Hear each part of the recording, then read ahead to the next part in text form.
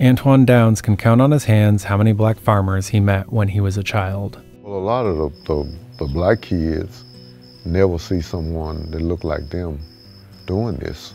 They don't think there's no black farmers. And eventually, we might just be extinct. Only about 1.3% of American farmers are black, but that's something he's trying to change. I got refuge here. I got so much refuge. Antoine helped start an organization to mentor younger farmers like Adrian Nelson.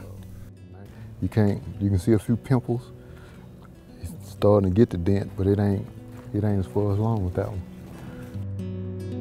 The 29-year-old works with his father and brothers. They all say it isn't an easy road.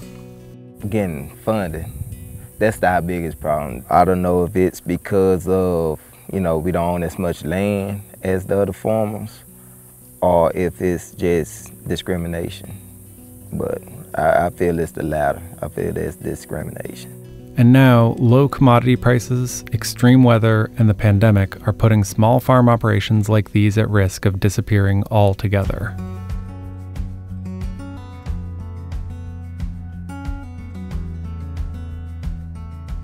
Antoine has been farming soybeans and corn in Louisiana's Morehouse Parish since he was 21. I talk about the legacy that my great-great-grandfather left, which he was a slave, fought in the Civil War, and after he was mustered out, he bought 80 acres of land. Since then, I'm the first one to buy farmland after that. But he knows he's a rare case. Only 7% of farmers are black in his state. Most operate small farms and often rent the land. To this day, Antoine rents about half of the 600 acres he farms.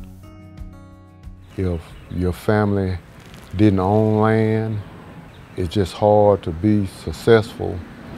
A lot of our big, large farmers, they came up with the best of education, went to the best schools, and then it's hard to find someone that's going to follow in your footsteps.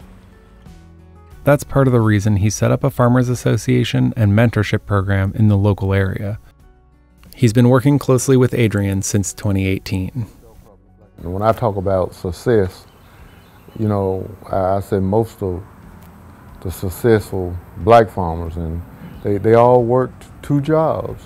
And I took that advice to heart. I got my insurance license to start selling crop insurance.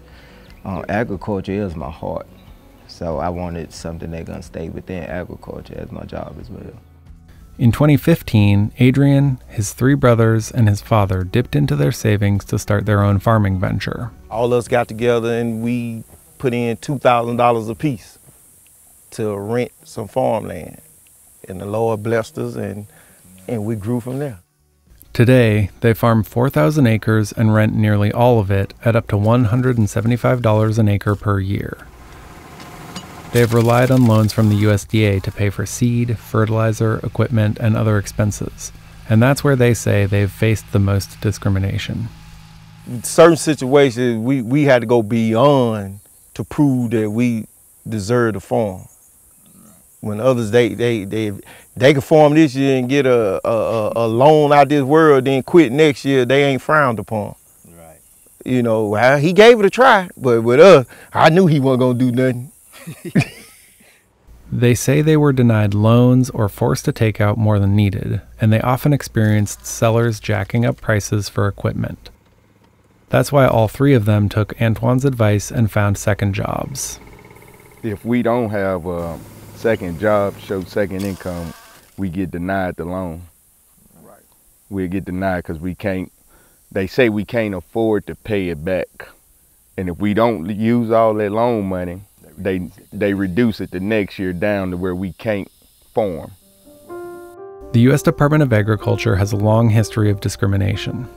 A study commissioned by the USDA in 1994 found that loans to black male farmers were 25% lower than those given to white male farmers on average. Then, in the late 1990s, 2 class action lawsuits on behalf of black farmers led to the largest civil rights settlement in history. The USDA paid out around $1 billion to black farmers who had faced discrimination, but nearly 60,000 black farmers did not have their claims heard.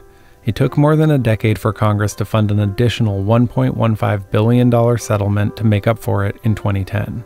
The Nelsons' father, Willie, received a $50,000 settlement because of a discriminatory loan delay.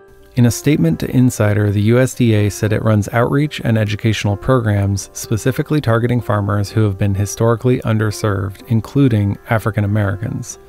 It also said the number of loans to minorities is at an all-time high. In spite of this, Adrian and his brothers still struggle with getting loans. They say this is a hurdle that young white farmers in their community don't face as much. We know our counterparts, probably a little younger than us, their loan went through with much more ease. Oh, yeah, they was able to get equipment where we didn't. They got living expense where we was denied. But just imagine how far we would be now if, just to focus on our farm, build our farming operation, other than working 8 hours on the farm now, then going to work another 8 hours, on another job. Over the past 5 years, the Nelson brothers went from farming 30 acres to over 4,000 acres, an area nearly 5 times the size of New York's Central Park. You need land that you own, no bank note, no nothing on it. That's the only way you really be profitable, because the land rent is steady increasing. Seeds and chemicals steady going up, commodity prices going down. It's tough, it's tough. Farmers in Louisiana had a record number of tropical storms and hurricanes on top of the pandemic in 2020. Antoine was in the middle of harvesting his soybeans when Tropical Storm Beta hit in September. That's one that's damaged there. You don't want to start getting a lot of that type of damage. And see, I'm just hoping that, we won't have over a 5% loss, but it's going to be some damage. I know that. Despite the hardships, the Nelsons can't imagine a life doing anything other than farming. I wish that it was easy, but I have no problem with the fight. I'm gonna get the same thing. Just because you want to make it a little difficult, I'm gonna show you that ain't deterring me. Farming is a great opportunity. It brings us back to our roots. And it's something that, as a color person, that we been doing all our lives. If not you, your ancestors did it. And for you to have that opportunity to do something that we did for free and do it and take advantage of it, and especially prosper in it, to make your mother, your dad, your sisters, them proud, get in there, prove the odds wrong, and succeed.